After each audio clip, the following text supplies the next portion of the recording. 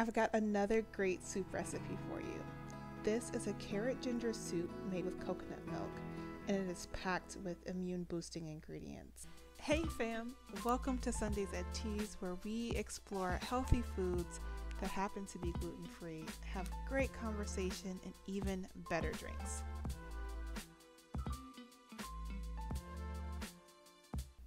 One of the best carrot ginger soups I've had was at a resort in Mexico. I went with my best friend a few years ago for a weekend girls trip, and we had such a wonderful time and tried a lot of amazing foods. I've remade this recipe a few times over the years, and now I want to share it with you. First, clean, peel, and chop your carrots into chunks. Try to cut them evenly, which will help make sure that the carrots cook evenly. As you'll come to learn, I love to travel and be inspired by other cultures. On this channel, we will explore different types of cuisines and cooking techniques. Next, cut the celery and leeks into cross sections. Make sure your leeks are nice and clean, as soil can hide in these layers, so really take your time. Cut an onion in half rings, and then roughly chop your garlic and ginger. You can also grate the ginger instead of chopping it. Also, a quick trick to peeling ginger is to use a spoon. It peels the top layer without losing any of the actual ginger. I've been to a lot of really cool places, including Serbia, Greece, and Iceland, just to name a few.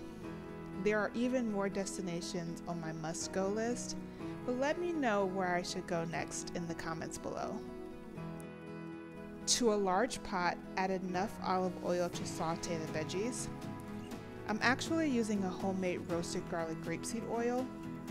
However, feel free to use olive oil or another type of oil. You can also add butter at this point to add additional flavor. To the pot, add the leeks and cook for 2 to 3 minutes. Then add the onion. Cook for another minute or so. Add your celery and garlic and cook until the garlic is fragrant. And then add the carrots and ginger. And season with salt and pepper to taste. Cook for about another 7 to 10 minutes.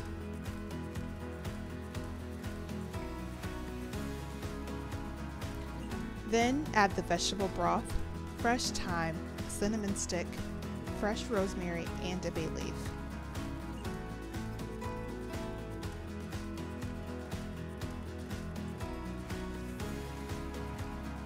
Bring to a boil. Once it's boiling, reduce the heat, cover, and let simmer until the carrots are tender. This can take anywhere from 20 to 30 minutes. When the carrots are tender, remove the herbs.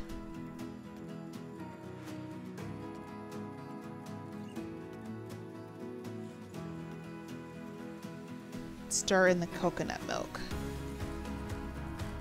If you have an immersion blender, you can blend right in the pot until you reach your desired consistency.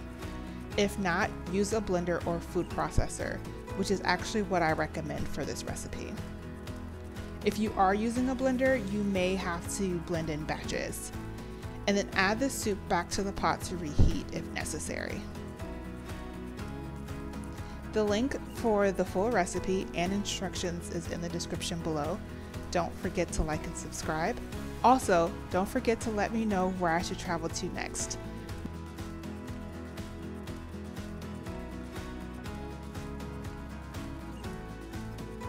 More recipes are available at sundaysatteas.com. Until next time, fam.